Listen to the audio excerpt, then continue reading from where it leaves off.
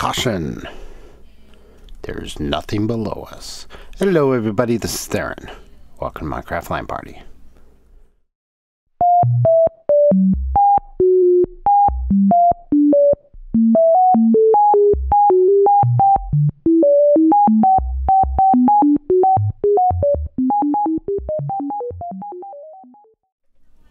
Enderman farm construction in progress. Hi, this is Theron. How are you? I'm doing okay. I am here in the end, and oh my gosh, that's so nerve-wracking, being over nothing. I've got some supplies here. My plan is to build. Oh, I need more yellow dye than that. That's okay, we can get that. I'm going to start building an Enderman farm. Why? I don't know. I want more ender pearls. Don't use them a lot. I have ender pearls here, but I don't have a whole lot of them. And they're pretty good. Enderman farms are decent for XP, so I guess, and I've been meaning to build this for a bit. Hey, oh, don't you shoot at me. Yeah, so I'm going to build an Enderman farm, and it's not going to be terribly unique design. It's going to be based largely on the how do I, it's not quite the ender, but it's going to be very similar. It's basically going to be the Psycraft Enderman farm, and I need to build it down low, or I want to build it down low, and the whole notion of flowing down in a water stream to go down and place blocks is just terrifying, and I feel like I'm certainly going to fall into the void. So we're going to do something old school, and we are going to go down and just have the game build us a column down to the bottom of the world. It's going to take a little bit here. So it's going to be a quickie, short little episode. I'm not going to do a whole lot of this right now. It's not going to be on entirely. I'm not going to build this thing entirely on camera. Because it's going to be a little tedious and not terribly interesting, I don't think. But I will get started here at least. And I needed something to release on video this week because I kind of ran out of pre-recorded content. So and I've been away. I got ahead a little bit, and then I used it all up because I was on vacation. Went up to Oregon, went camping with my sister, her family, and some friends of mine and my wife. And we were up there, and when they were trying to schedule the campground, they were finding that the weekend that they wanted wasn't available because of the eclipse. So it's like, oh, okay, that's true. There's an eclipse going on, and the campground is on the coast of Oregon, and it's right in the center, right in the path of totality. So very cool. So we couldn't get the campground on that weekend.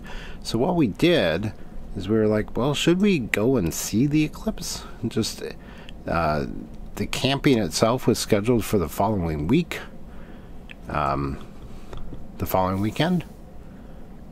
And so the idea was, do we instead go and go up a little bit earlier, see the eclipse, figure out some place to go see it, and then go camping.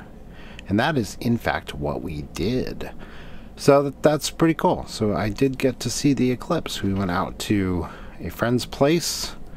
They have a vacation home out in near Smith Rock, which is a state park. And we we went out there and we camped in their driveway because there wasn't enough room in their house for all the people that were there, because there were literally like 70 people there.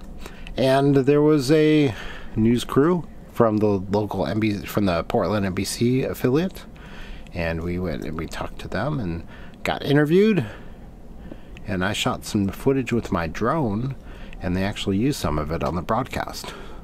So I'll put links to that in the the episode description. Okay, this is nerve-wracking, but this should be a cobblestone pillar down to Y0. But just to be safe, I'm going to take off all my armor. Do I have a... yeah. So that's cool. We got to see the total solar eclipse, which was cool. Beyond cool. I was like cooler than I could have expected. I knew that totality was different from seeing a partial eclipse, and I've seen partial eclipses in the past. I have never seen a total eclipse. So that was pretty sweet. Pretty cool. So that was that. I will post. I'm also going to do something with the drone footage that I shot. I didn't shoot the eclipse itself with the drone, mainly because I can't point the camera upwards with it. But I did shoot. Oh wait, I was doing something in particular with my stuff here, because I don't want to lose it all in the event I fall off into the void. I should keep wings on though, right? Probably. I don't need these. So I shot, I wanted to see if I could capture the shadow of the moon as it comes across the hill, the sort of landscape nearby. There's some very cool rock formations. Oh, that makes me nervous. And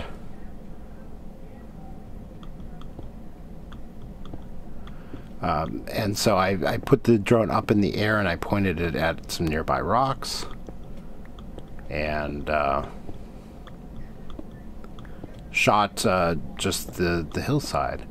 And I was hoping to catch the shadow as it moved across. Of course, the shadow, not of course, but I didn't know this, but the shadow is not as well defined as it moves across the landscape as I was thinking it might be. So basically I just got it as the light dimmed and then came back up. So I may take that and do a little, speed it up a little bit and put some music to it. That's the plan. I will post that on the channel and you'll see that. I needed a little time to cut it, and the file's going to be quite large because I shot it in 4K. Okay, hang on a second. Okay. Okay, I've got one more down there. But let's put down this.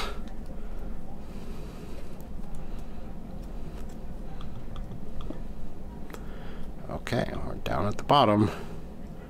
And I want to come back up here. And I want to put down a torch there. Whew! Oh, we get a neat view of that from down here.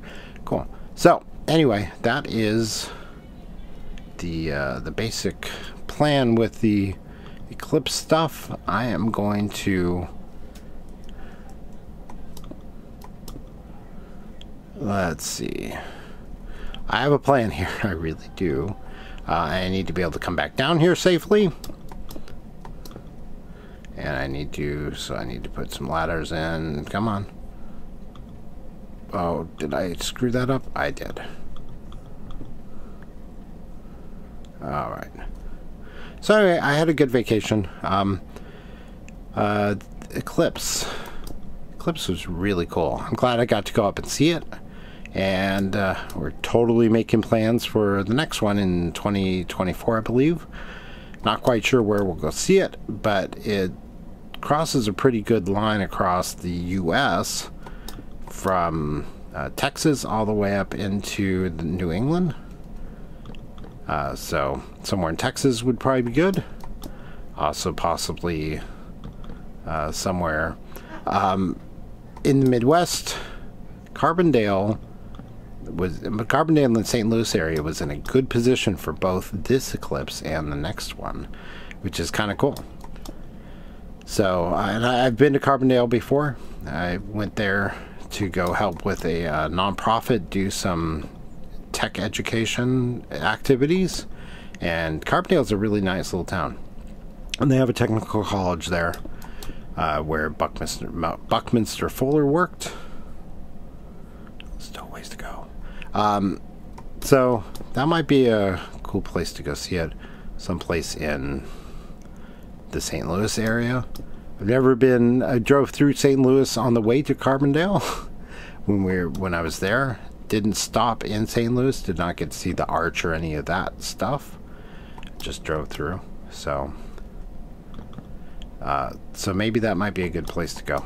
I'll have to look at the maps and see who gets good totality. And it should be a longer totality there than what we got this time. So anyway, I'm glad so many people got to see this eclipse. It's very very nice, and I'm glad so many people had the opportunity to see the totality. It was a really large swath of land that it went through, and I know a bunch of people who went to go see it. People who lived in the area got to see it. It's very cool. Ooh, almost there.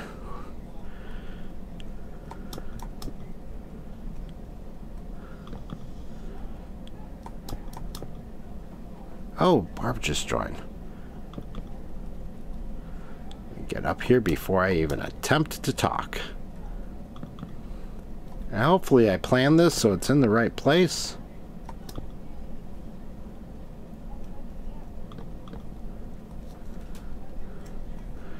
Put a torch down. There we go. We have started the process. Goodness gracious, that is terrifying. All right, let me say hi to Barb, and that's all I really wanted to do is get started on that process. I'll build some more of it and show you as it goes. And soon we'll be able to kill Endermen by the thousands, or something very close to that. Cool. Let me get all my stuff. Thank you for watching. This is Theron, and I will see you next time. All right, bye.